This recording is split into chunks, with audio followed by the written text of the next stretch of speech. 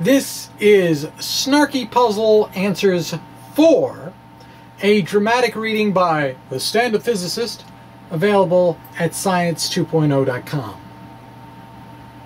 And I just basically started right into the puzzles. So here was the one I did on June 28th, Shoot It in the Head.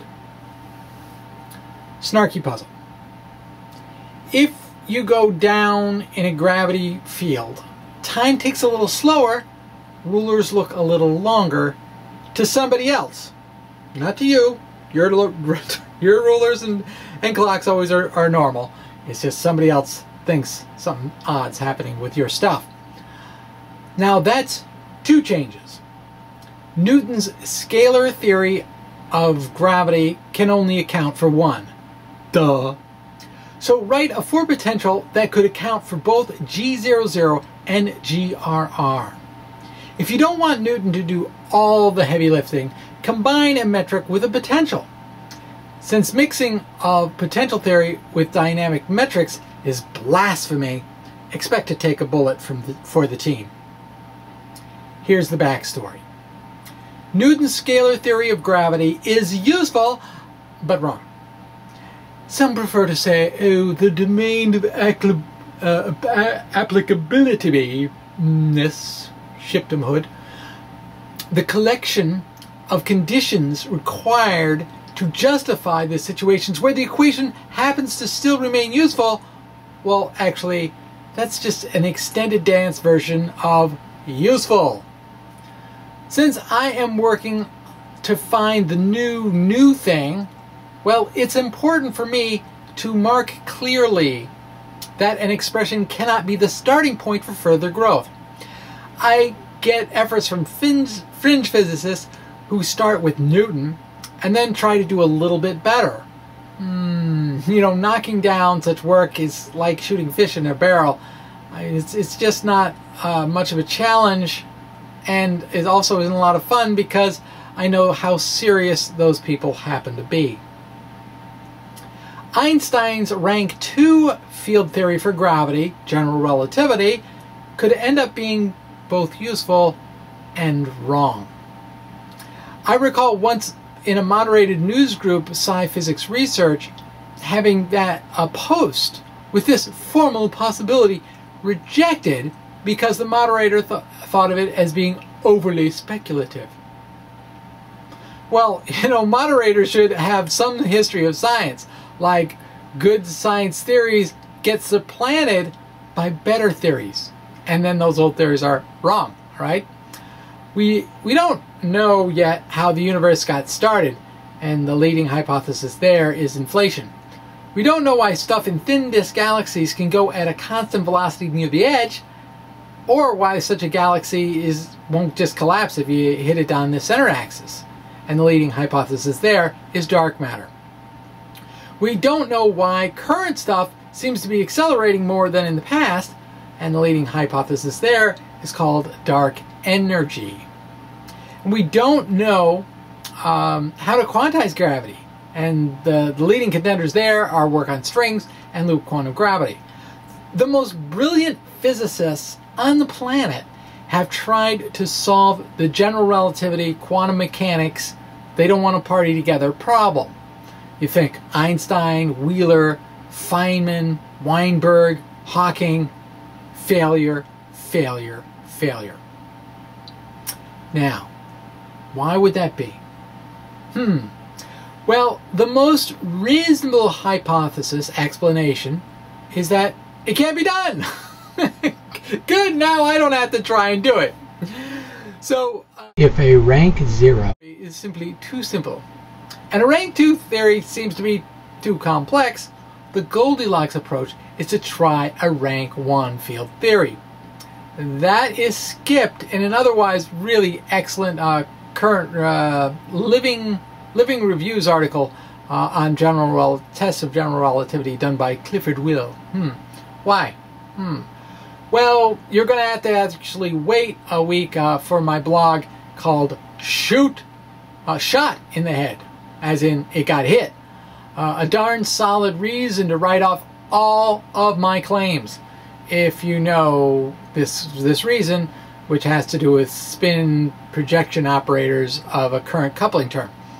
Well, I guess I'm going to have to do some work to explain that sort of thing. So now let's go to the answers. Okay, so here's the first answer. This is all 100% potential. Okay, so you can see Newton's term in the first, and then you see things that are awfully darn similar to that in that second term, only there's a little sign flip going on. All right. And, oh, and the metric there was nice and flat. Nice and flat. Okay, and there is where you do the work of Newton in the first term of the potential. And then your metric has a constant one in the first term because it doesn't want to do anything because it's all done by the potential. And then we've got these exponentials along the way that are going to end up with very similar terms to the potential, if you think of the Taylor series. Okay, so people schooled in general relativity might give like this reflex rejection to that first equation because it's got a flat metric and therefore it's wrong, right? Well, recall the task at hand, which is just to be consistent with light bending around the sun experiments. Now, we already know that the very first term there was spot on, exactly right for the time. And then there are no other terms in Newton's scalar theory to get the space part right. Now, with a rank 1 field theory, well, golly, they're new slots, and so they can get the job done. Those terms are the same size, they're just an opposite sign. You know, a 4 potential can do the work for light bending around the sun experiments. Now, the monitor in equation 2, monitor is a fictitious character involving I think a bull and a man. I guess a real bullshitter, right? Boom. Okay. You know, it's part Newton, part exponential metric. Is also going to probably get a reflex rejection, and you know, where is the elegance we've come to expect? All right, it's kind of like trying to get an erudite wine aficionado to try a single malt scotch. You know, sure, it'd be funny as hell to watch their eyes bug out, you know, when they took a serious drink, you know, and try and convince them that was a really good, smooth burn. Well, you know, if I could get them through like a quarter of a bottle through that single malt thing, then they would probably remain at the table because they couldn't walk straight anymore. And that's when I'd start whispering, duality, duality, duality. Because a potential theory can be dual to an exponential metric theory. So, let's drink up to duality. That should be elegant enough for you fancy people. Alright, well, on July 5, I had the blog, The Certainty and Uncertainty Principles. And I actually ended up asking 2 puzzle questions. Here it goes. Snarky Puzzle. Where's my cowbell? I want more cowbell. People feel lost without their H-bar. Whoa! Add it back to equation 1. Discuss the silliness of this exercise. Bonus problem. Make the relationship between position and momentum operators complete. Figure out what is missing. The minus sign in the commutator should give you a big clue. When you add it back in, the greater than sign can be resigned to bad methods in education that will continue for years to come. The backstory. I recall John Baez writing that if Planck's constant were to go to 0, then so would all of quantum mechanics. That idea really appealed to me. It was so simple and direct. And yet when I calculated the commutator in a dimensionless way, poof, Planck's constant left the stage. Sorry, JB. Your piece of advice did not stand the test of time. So I actually thought the first question was a little bit on the silly side, and as I was like driving to work, I was wondering, you know, where the stuff in the uncertainty principle went on the, you know, on the other side when it's greater than sort of thing. I mean, there must be a precise home, and that's what brought me to that question.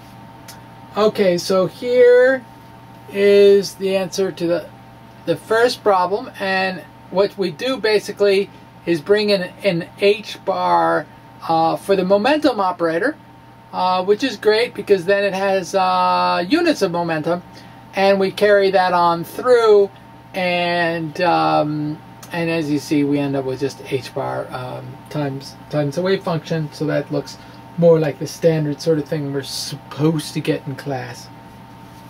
All right.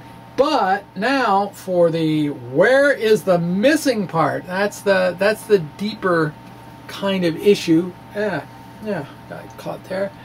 And there it is. All right. So what do we got going on? We've got the commutator and an anti-commutator, something that's got all these positive signs in there. And as you can see, we end up with twice the phi thing.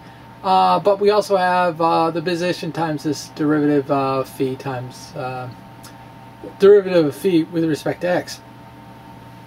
All right, so when will there be like no anti-commutator, or the uncertainty principle will be at its minimum? Well, either, if we look at this again, if x is like 0, oh, then we just get the phi thing. Or the wave function is not changing with respect to some spot in the manifold. Say you're at a minimum or a maximum or an inflection point, then it'll again be all phi. And I don't know, that feels like a much deeper way to appreciate what's going on there. All right, on July 12th, I had the blog Julian Barber versus Minkowski and I. Me? Somebody wrote me and said, you know, get this right. It's, and I forget. Minkowski and me. Huh. All right. You know, I've got this bind that, you know, I flip the coin 50% of the time, and more than 50% of the time I get it wrong. What's wrong with the coin I use? I don't know. No matter what, the snarky puzzle asked that day was, imagine a pair of machines that can measure 10 to the 44th dimensionless time to a high degree of accuracy. Now that's a little over 5 seconds for you guys still clinging to the bosoms of units. One is at sea level, the other at Mount Everest. Woohoo! Up at least the base camp up at 5,380 meters. So calculate the square of both of these intervals. And the formula for, you know, the fact that there are different heights is delta t. The delta t equals the time that you're looking at it. This would be this 10 to the 44th times g m h over c squared r squared. So, and then imagine a bullet train traveling at 3 times 10 to the minus 7.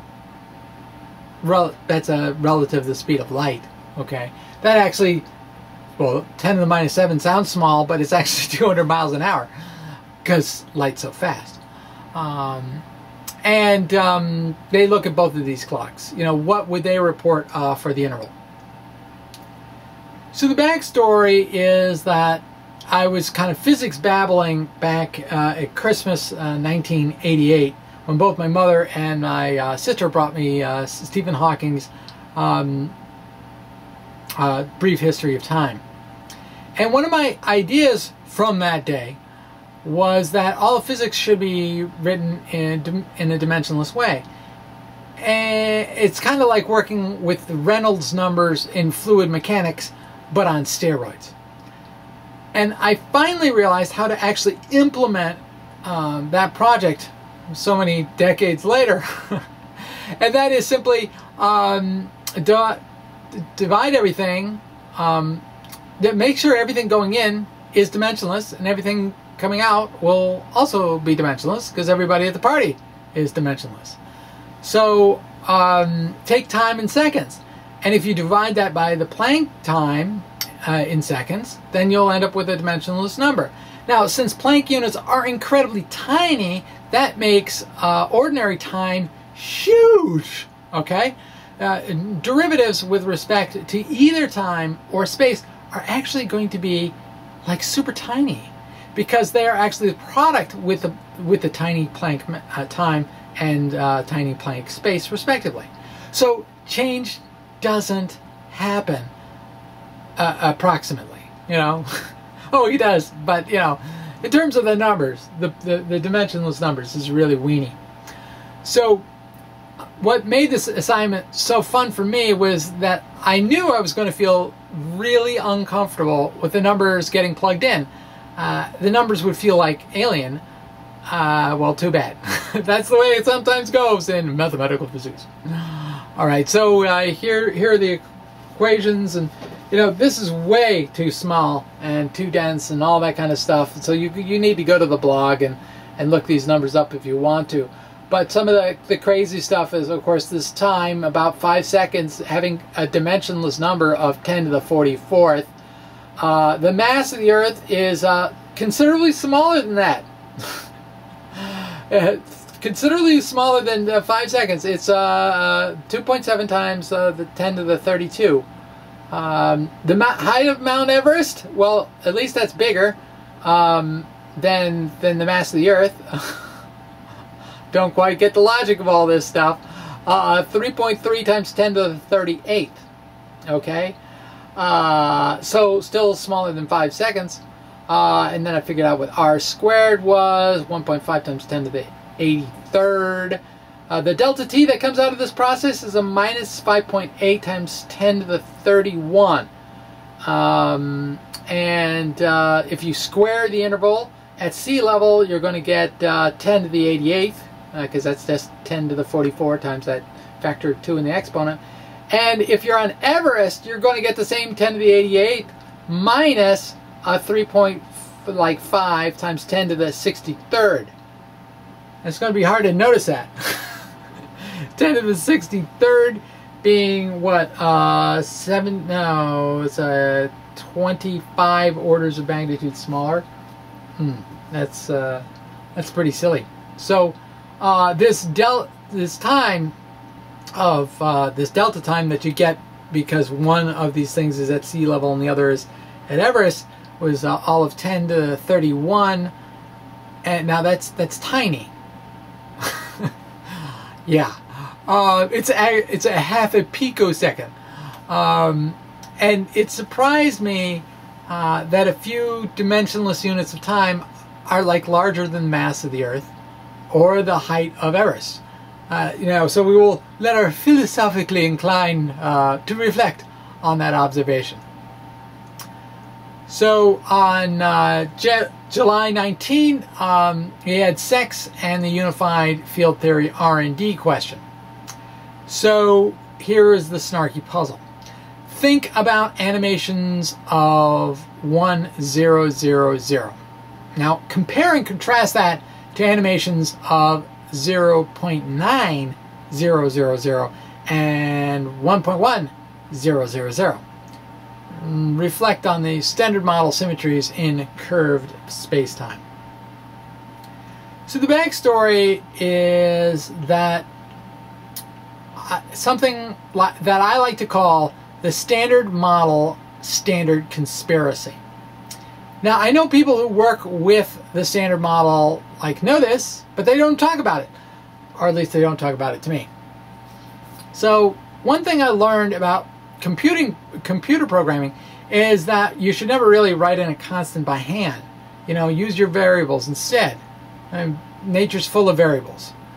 And the standard model has these three groups, U1, SU2, and SU3. The S stands for special. Like it has a determinant of 1. And the norm and the determinant of U1 is also equal to 1. So to be pedantic here, what I got here is I got the norms of all these things, and they are equal to 1 with all of those zeros. I mean, that's a very special number, you know. You've got zeros going out from here to eternity.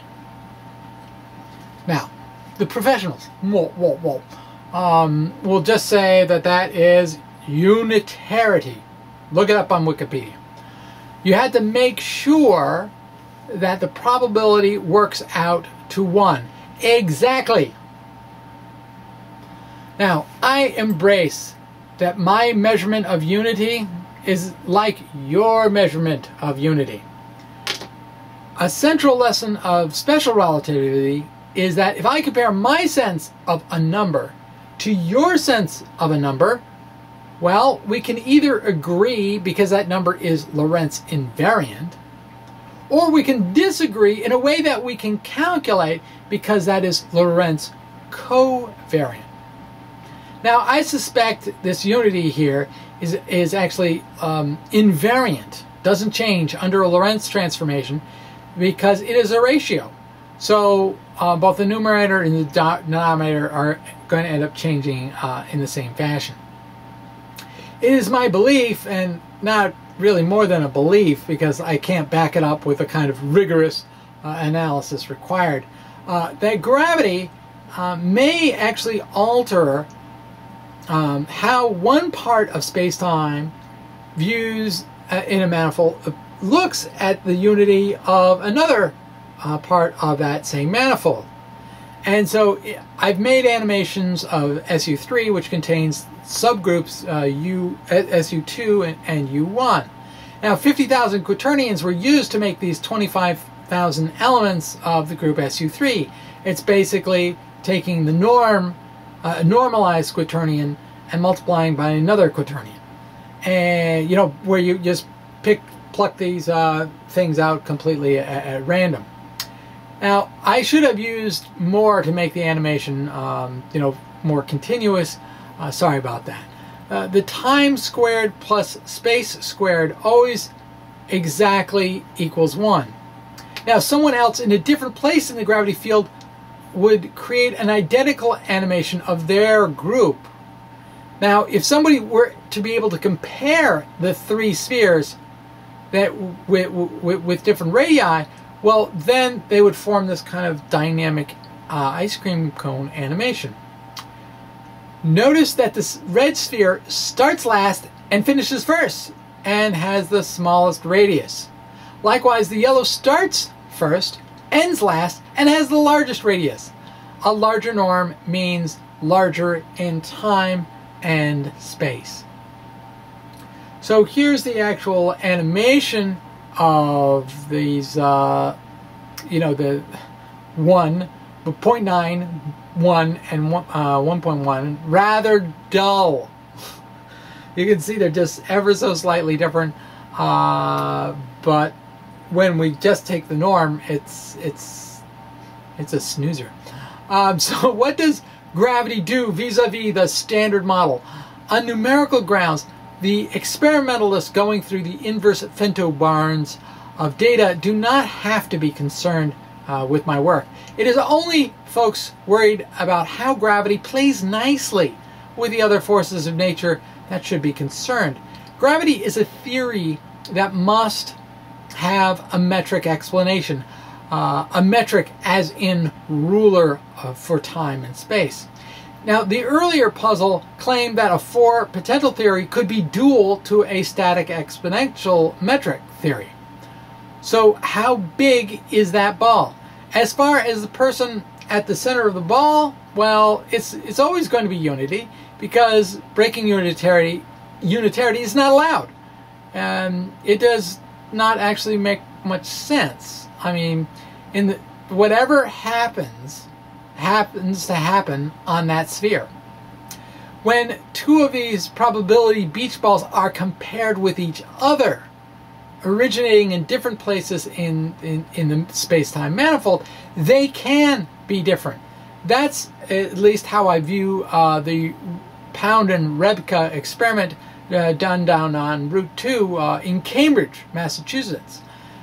They put iron, an atomic thing of iron in the basement, put another one in the attic, and they beat their unitary drums at different rates. All right, so thank you very much, and see you in a bit.